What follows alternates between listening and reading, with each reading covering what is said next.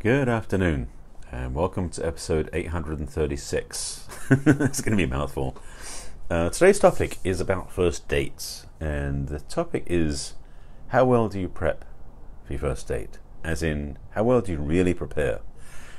And it's going to be a few things, and there's some obvious things and some subtle things. But before I give you all of those things, let me introduce myself and explain why I do these talks every day and why there's 836 of them. So hi, my name is Barry Selby. Welcome to my broadcast.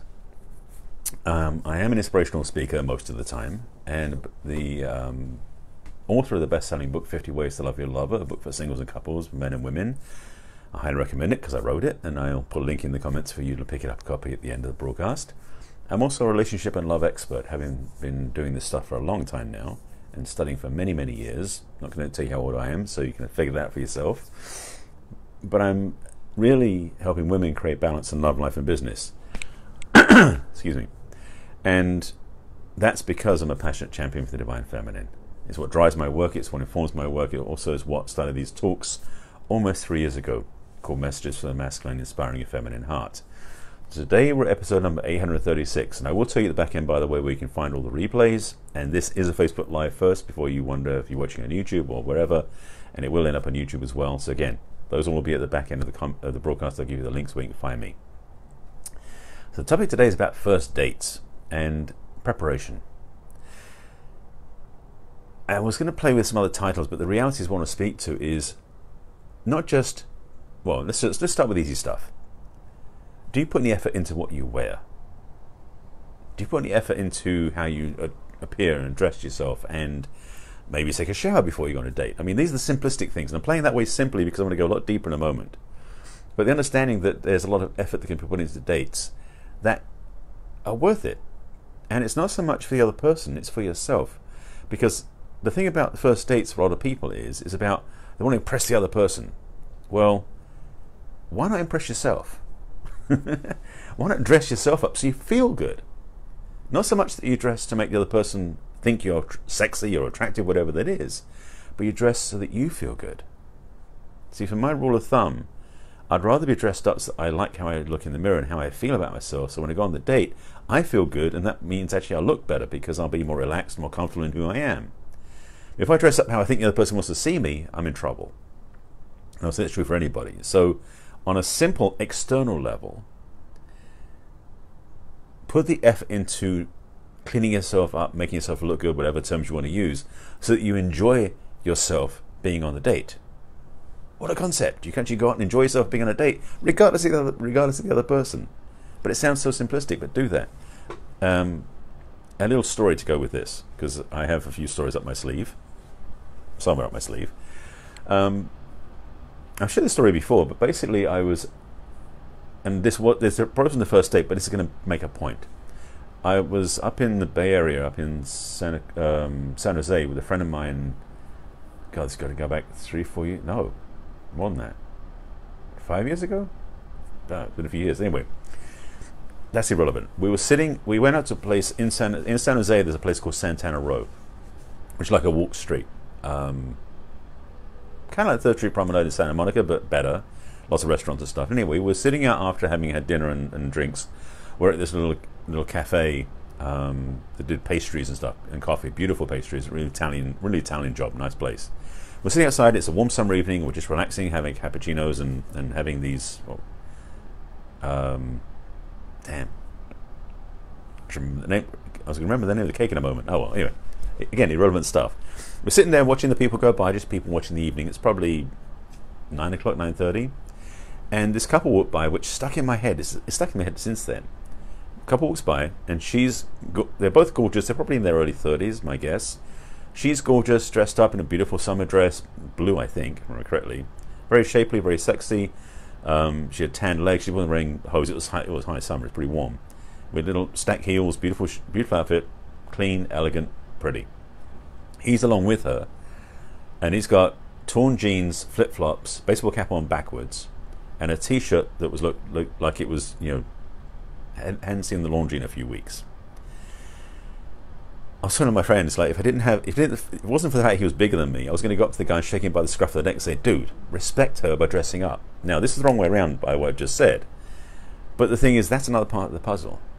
Is if you're going on a date, and this may not be the first date, but you're going on a second or third date, is having the wherewithal to dress to respect the person you're with as well. So this is the second piece.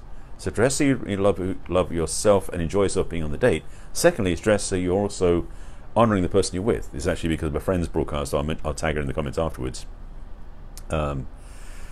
Because she mentioned this when she was on a date. She actually was doing a live video from Marshall's, I think she was at the store, using the mirror to show what she was looking like. And now the guy she went out with didn't even bother. So that's a key part of it too. Yes, dress to impress yourself. Dress so you feel good when you're on the date, so you're having a nice time. But also dress so you look good for the other person. Ideally, they coincide, by the way. If they don't, there might be some issues there.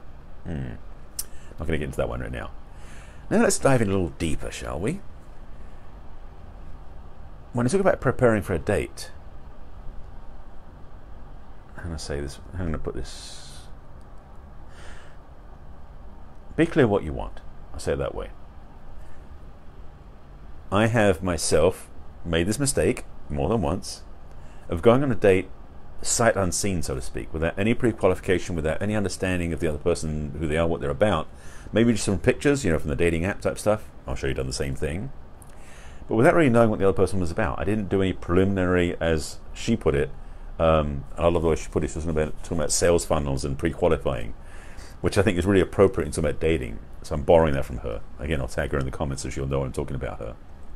The idea being, though, is that same as when if you're in the business world and you want to sell something, you don't just want to sell blindly. You want to find the right people to buy from you. You create a sales funnel where you have an invitation to get to know the person, and you qualify them through levels to decide if you want to sell to them or not, as a client or as a buyer of what you're selling. It parallels in some ways how dates work, as strange as it sounds. And I love the way she put it. I'm borrowing her. What's the word I'm looking for? Like lock, stock, and barrel. I'm taking what she said and using it here.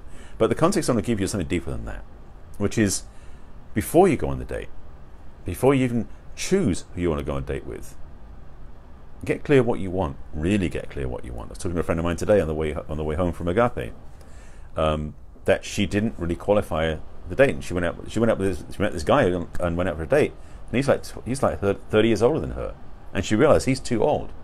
But for some reason, she didn't have that on her list. So it's important, and I'm not saying you have to have a list you take with you, but get clear what you really want. That preparation for a date, to know that you want someone who is the right height, the right weight, height balance, whatever that is for you. Their diet preferences. Because for me, I definitely have challenges with people who are vegans, not because there's anything wrong with that, it's because I'm not. So I generally don't date anybody who's a vegan, because it's easier for me, just to be transparent.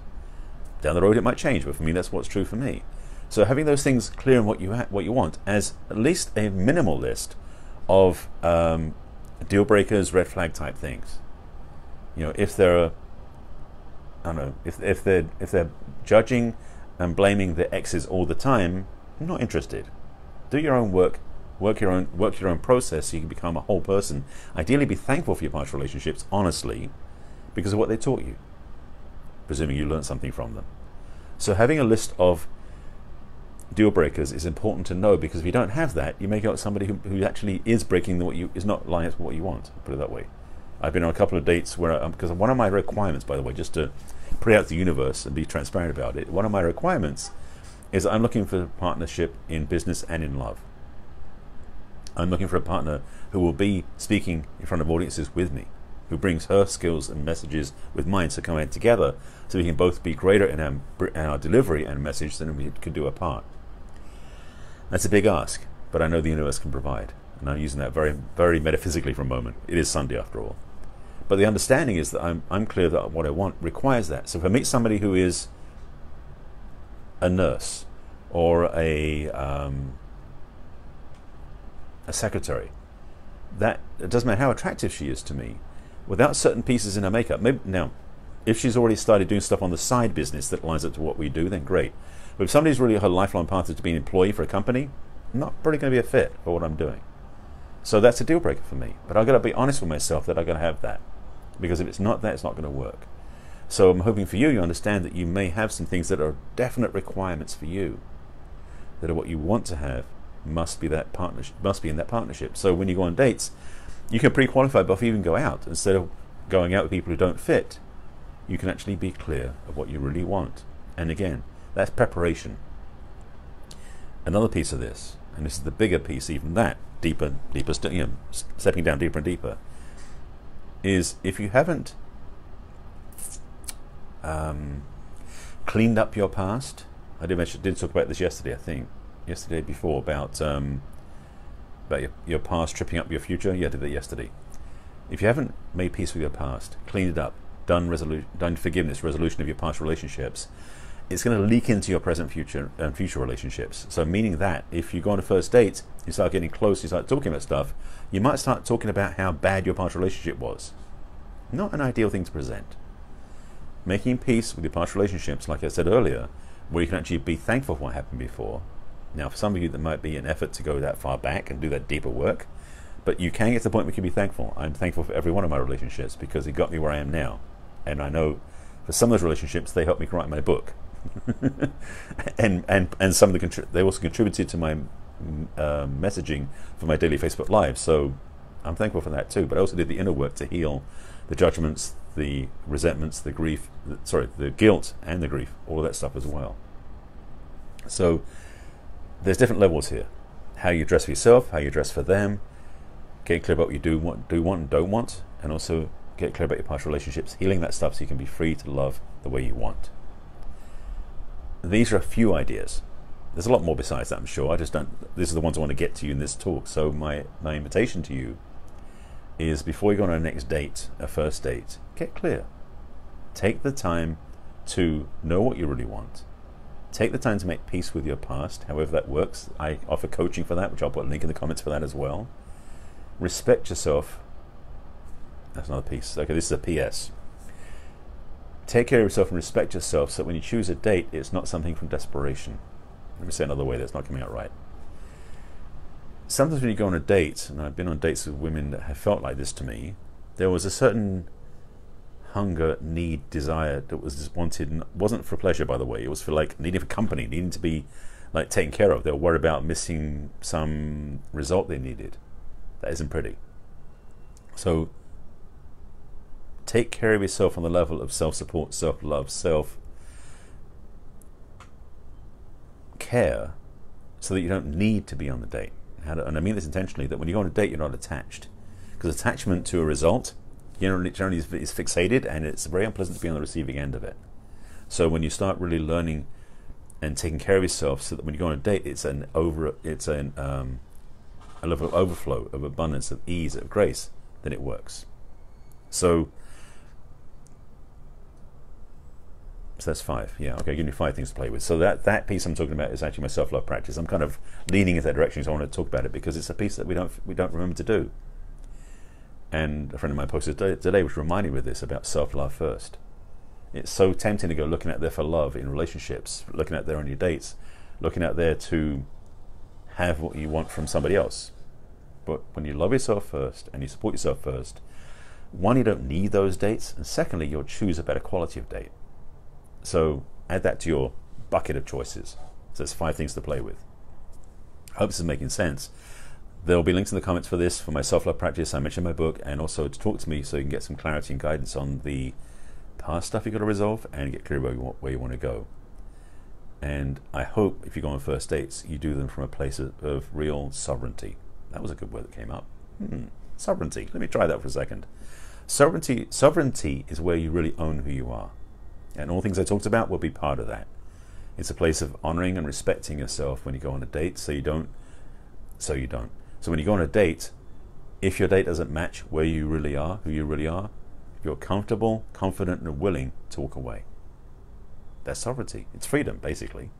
But when you have sovereignty in your choices, then everything moves in alignment. And the things I mentioned before will start you on that road. Sovereignty. That's the word for today. In case you haven't seen my broadcast before, I'm realizing I think I've summarized what I want to say today. This is my daily Facebook Live, as I mentioned earlier. During the week I dress up a bit nicer, but weekends I get casual, so that's why I'm dressed up today like this. If you haven't seen my broadcast before, why not? I've done 836 of them. But you can watch them on my personal page every day at 5 p.m. Pacific time, right here on my personal page, which is Barry Selby. The replays go to my business page on Facebook and also a YouTube channel. I'll give you those links. On my personal page, my business page on Facebook, which is Barry Selby the author. Please like my page. You can find them all there in reverse order. And more easily, I'm discovering, you can find them on YouTube. I have a YouTube channel, which is Barry Selby. Again, all my social media is Barry Selby, which is youtube.com/user/Barry Selby. You can please subscribe to my channel. I welcome that. And on there is a playlist called Messages from the Masculine. So all of my broadcasts are there. This one will be up there shortly. Again, I'll put the links in the comments for a chat with me, my self-love practice, and my book. All three of those things will help you prepare for your next date. Just saying. And if you have any war stories, okay, I'm going to put that out there, okay. If you have any war stories about dates you want to share with me, please put in the comments below. I'd love to hear from you. And if you've got any learnings from what I said, let me know that too. And questions, of course, as well. I welcome that. And if you happen to have, there's things coming through, some other ideas about first dates that would help, please put in the comments and I'll incorporate them into my talks as well. I welcome the input. So with that, I thank you for watching, as always. I appreciate you being with me. Hey, Huntley, good to see you, sir. I'm just signing off, so I hope you watched from the beginning. I thank you for being with me, as always. I'll see you again tomorrow, 5 p.m. Pacific time, right here on my personal page. And I wish you well. If you're going on first dates, take heed of what I said. Those 5 things will change your life. And with that, I thank you for watching. I'll see you again tomorrow. Take care. Bye.